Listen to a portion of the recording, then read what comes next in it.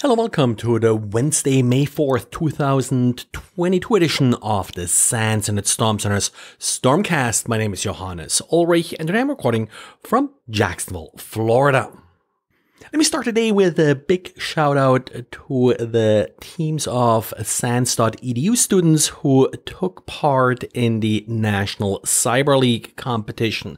First of all, we got number 1 in the individual player category as well as the number 1 too, but that's not it. We also got number 3 and number 5, I believe, and a total of 10 teams among the top 100 teams out of, I believe, something like 1,000 teams and 3,000 plus individuals. So congratulations to all the sans.edu sentinels who participated in the competition.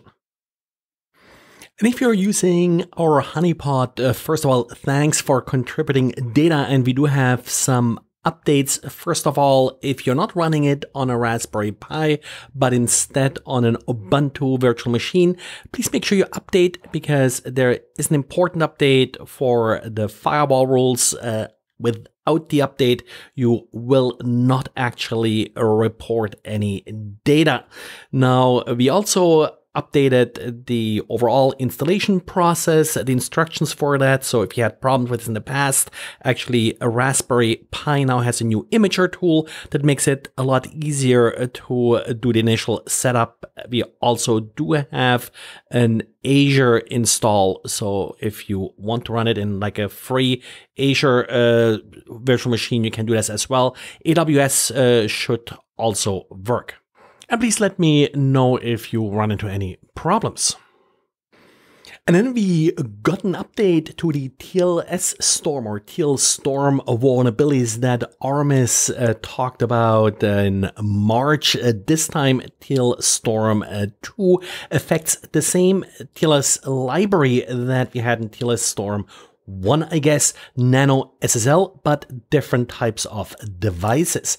The initial vulnerability mostly affected smart UPSs from a PC or Schneider. This new set of vulnerabilities does affect switches from Aruba and Avaya.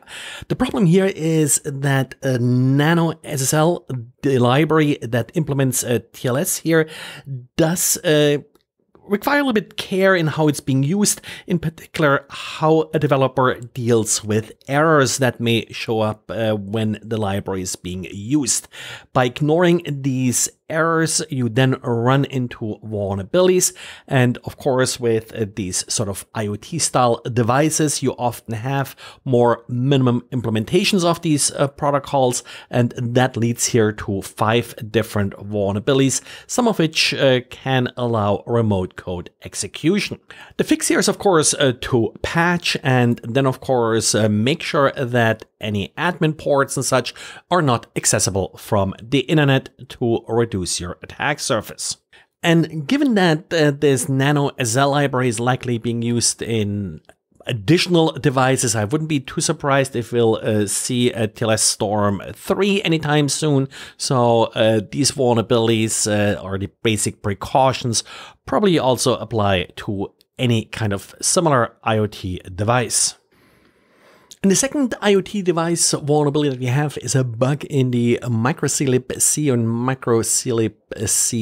uClibc-ng library, in particular the DNS implementation. It's, well, a good old predictable transaction IDs. You would think they sort of should have gone away by now, but a very simple coding mistake not only leads to incrementing transaction IDs, but they only increment over a fairly small range and then are being recycled. At this point, there is no patch available for this, but it should be released soon, of course, and you still need to patch all the devices using this library. And apparently, there's something like 200 plus vendors affected from this vulnerability. Kind of odd that nobody noticed it before.